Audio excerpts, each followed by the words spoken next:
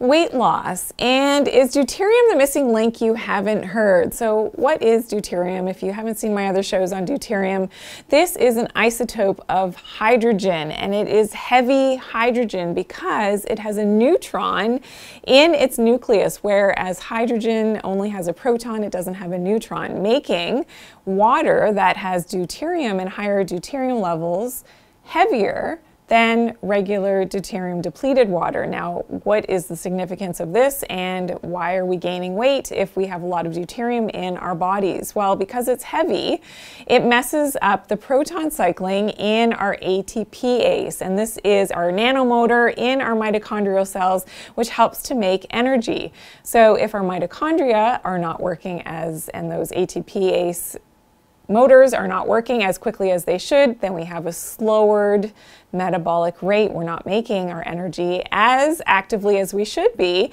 And this is something that can really, be a huge factor in terms of not being able to lose weight, or you're gaining weight. Now, it's interesting to note that our body actually makes its own deuterium depleted water, and it only is in the presence of natural sunlight, and of course, if our mitochondrial cells are working optimally. So one of the ways that you can actually increase your own deuterium depleted water production in your cells and in your body is to increase your healthy fat intake. So whether it's from grass-fed meats and grass-fed sources like ghee, which I love, or of course from healthy fats, you will make more of that deuterium depleted water. And when you are creating more of that DDW, deuterium depleted water, in your own cells, this will help to hydrate your body from the inside out. It's interesting to note that our body makes 1.1 kilograms of deuterium depleted metabolic water for every 1 kilogram of fat consumed. So again, increasing, and this is what our ancestors did,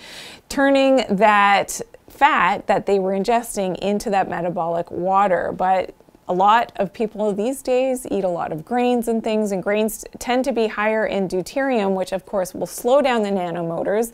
And this could be one of those reasons, and that missing link that you haven't heard about, the correlation between eating a lot of grains and starches, being high in deuterium, and slowing down your metabolism and weight gain. So is it really because of our insulin levels, or is it a deuterium level? That's a good question. It's probably a little bit of a combination of both. Now, one way you can think of this is if you look at camels, and of course camels don't need to drink a lot of water. They make their own deuterium depleted water. And how do they do that? Well, the camel's hump, what is it filled with? It's filled with fat, and that's so that they can sustain themselves and be able to get and go through those great distances without drinking a lot of water through the desert, because they're making their own water from the fat in their humps, and it is deuterium depleted. So today I talked all about weight loss. Is deuterium the missing link that you haven't heard, and maybe why you are not losing that weight because you are consuming far too much deuterium? Again, if you missed my show all about deuterium, deuterium depleted water, please check it out. I hope you've got some questions and comments for me, so please drop it in the comment section below. Be sure to share this video as well, and give me a big thumbs up, especially if you learned something new today.